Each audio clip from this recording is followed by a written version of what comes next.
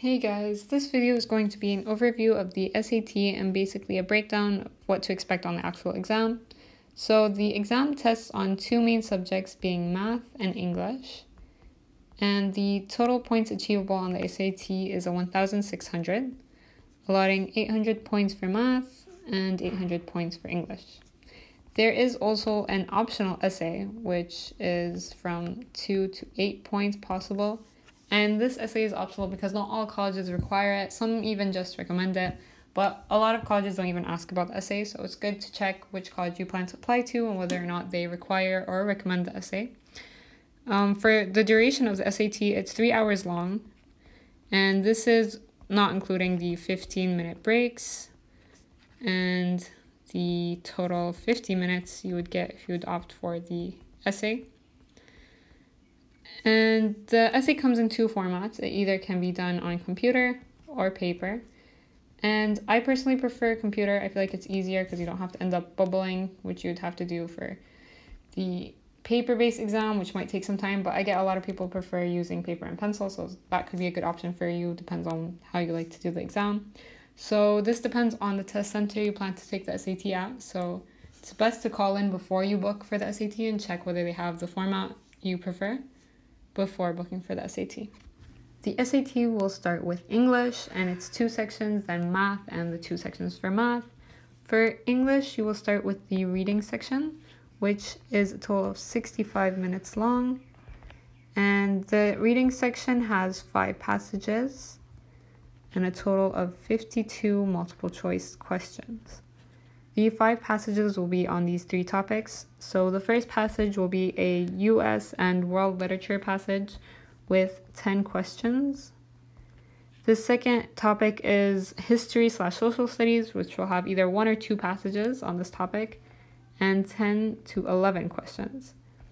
And if the history/social studies topic didn't get 2 passages, then science will have 2 passages and 10 to 11 questions on each one. After the reading section, there will be a 10-minute break before you return to the next section.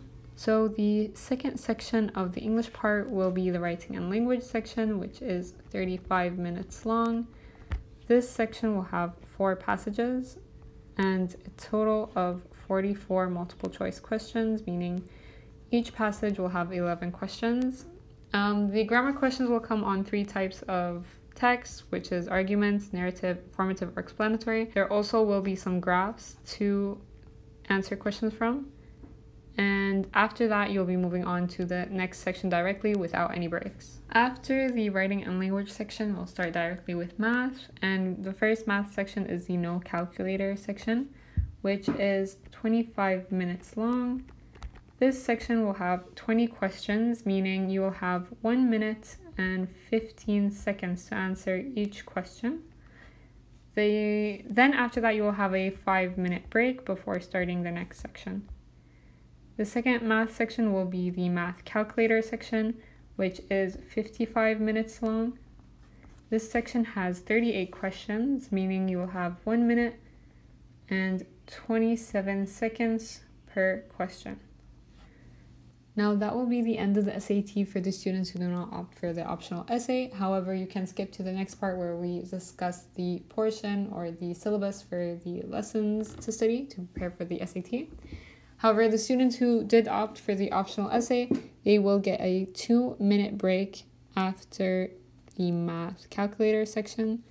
After that, they will begin the optional essay section. This section is 50 minutes long, where you will read a passage built by an author and then write a 650 to 750 word response to that passage, where you will then explain how the author built their argument and analyze the points that they made. This part will be scored from a scale of 2 to 8 points. So these are the lessons included in the math section of the SAT. You can take a quick screenshot to save the names of the lessons. Hopefully on this channel we'll explain every single lesson and solve a bunch of questions on each lesson. Although for some extra questions and prep, you can head on to Khan Academy. Honestly, my savior while studying for the SAT.